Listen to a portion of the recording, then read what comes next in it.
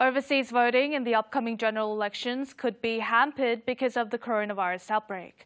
The National Election Commission announced on Thursday that voting will be suspended in 23 embassies in 70 countries, including Italy. When asked how overseas voting for National Assembly members would take place 2 weeks ago, the National Election Commission said the following.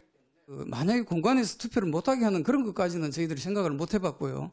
The Commission has eventually decided to suspend voting in some of the 176 Korean diplomatic missions overseas.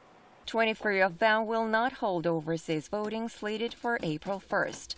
In addition to Wuhan, China, the Minister of Foreign Affairs has also requested embassies in 23 other regions to suspend overseas voting. They include countries in Europe, Central and South America, Southeast Asia, and Africa. The decision mostly targets diplomatic missions in European countries, such as Italy, Spain, and Germany.